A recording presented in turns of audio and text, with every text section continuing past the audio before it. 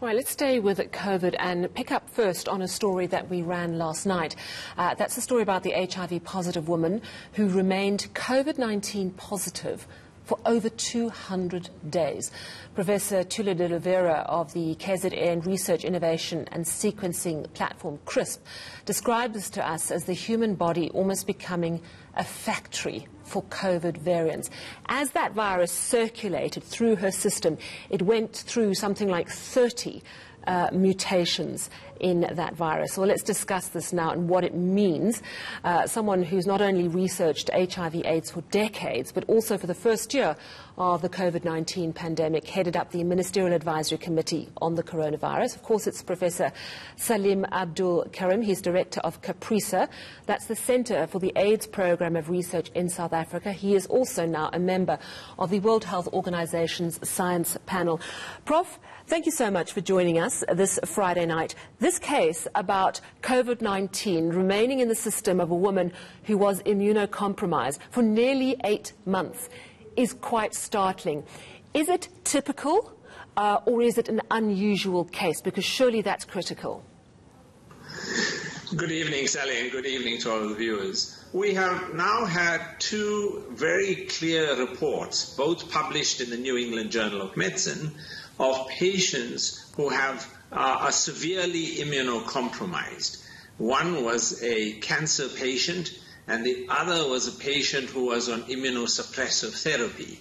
And we've seen in both those patients how the virus continues to replicate and remain live over a long period of months. And during that, we see multiple mutations occurring.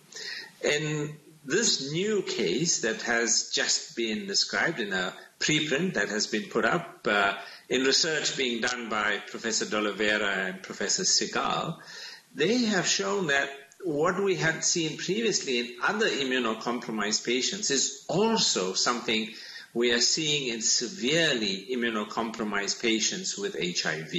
And as you pointed out, what we have seen is exactly the same thing, that the virus remains viable and replicating in an individual for a long period of several months, and during that time acquired several mutations.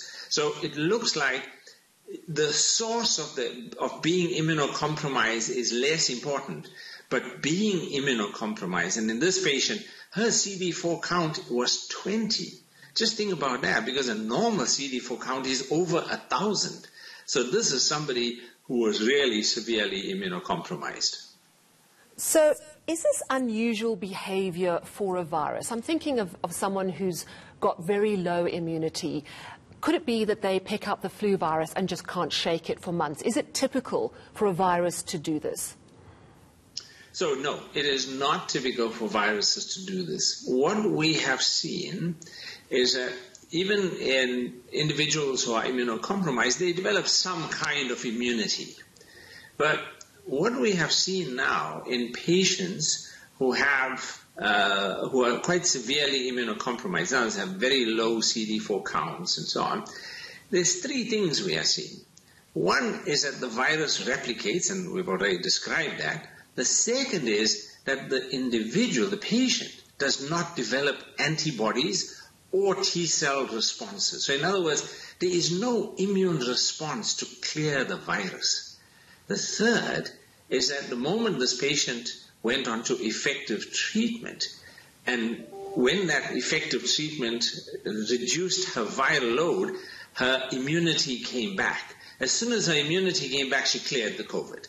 So it's that state of being immunocompromised that puts patients in this situation in COVID.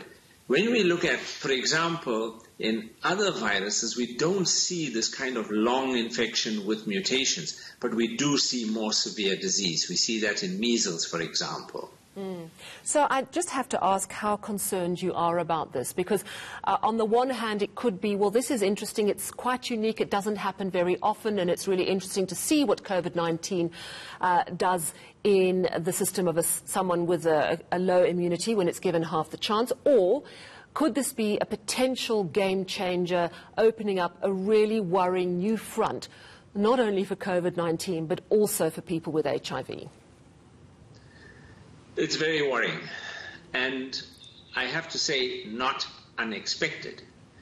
We have always understood that individuals who are immunocompromised, and we expected that that would occur in patients who had HIV infection, that we may see an unusual course of disease. So it's not an unexpected situation. That we now have evidence for it, empiric evidence, is what is deeply concerning. But I tell you what concerned me most. In this particular individual, as the virus replicated in her body, she acquired 3 key mutations. The first mutation occurred on day 6, was in position 484. The second mutation occurred, I think, around day 71, was the mutation at position 417. And then right towards the end, she developed a mutation in position 501.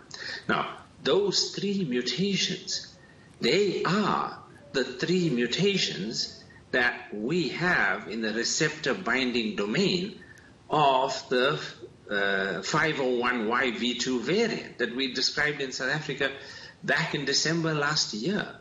So this patient is showing us that actually that variant could very well have come from an HIV-positive patient or can be generated in that sequence in a person who is severely immunocompromised.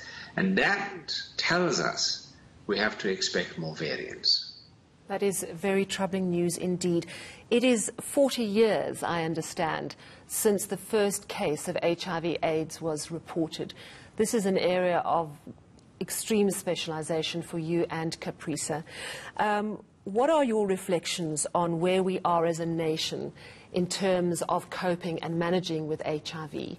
The obvious question is, are we close to a vaccine?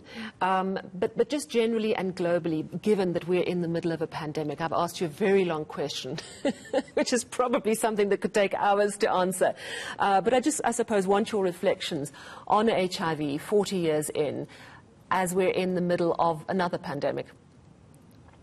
Sure, Sally. You know, Quresh and I have already written a book on HIV. It's about 400 odd pages, so you can imagine that there's no short answer to this question. Yeah. But let me just say that when I think back, I was a young medical student when I read this report in the MMWR, which is the publication of the US CDC.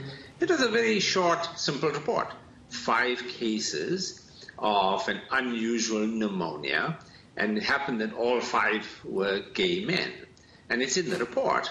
And I didn't take much notice of it, and I don't think many others took much notice. In fact, there was very little attention to that initial report.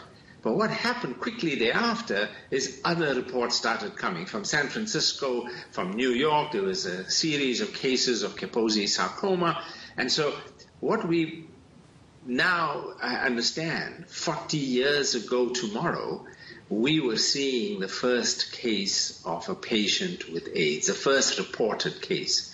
And when you think from that point, it took us just over 2 years, almost 2.5 years, before the virus was isolated.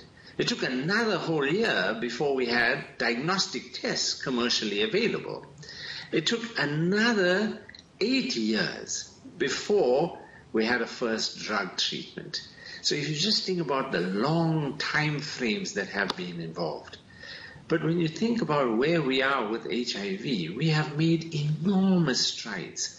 And a lot of that is because of the incredible science that was undertaken, the discovery of antiretrovirals, and the push that came from the Durban conference in 2000 that made it clear that it was unacceptable that there would be individuals who can't access this treatment. And so we saw access to treatments becoming something that is addressed.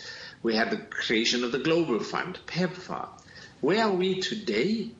Today we are in the best position we have been in HIV in all of those 40 years. We have 27.5 million people on treatment. We have still a way to go. And we have seen a slow and steady decline in cases of new infections. Worryingly, that decline in new cases has been slowing. We have seen, in fact, that our prevention efforts are not reaping the rewards we were expecting. We are still seeing just over 1.5 million new infections every year. So we have a long way to go, a really long way. But I have to say that at this time, I am more optimistic about an HIV vaccine than I have ever been in the last 40 years. Are you prepared to put a time frame to that? You know, they say you should never, try to predict the future because it'll come back and bite you. I have no idea. I would say that the two key elements are now becoming evident. And the one is that we have what we think are broadly neutralizing antibodies that can prevent HIV. And we have a new technology, thanks to COVID, in the form of messenger RNA. A whole new technology that will help us speed up the development of immunogens to try and create these broadly neutralizing antibodies. So, I would be surprised that if we did not have a vaccine that was at least 50% or so efficacious within the next 5 years. That is extremely encouraging news, and thank you for bringing us that ray of hope on the eve of 40 years since HIV/AIDS was first noted. Thank you very much for your time. That is Professor Salim Abdool Karim, Director of Caprisa and member of the WHO Science Panel.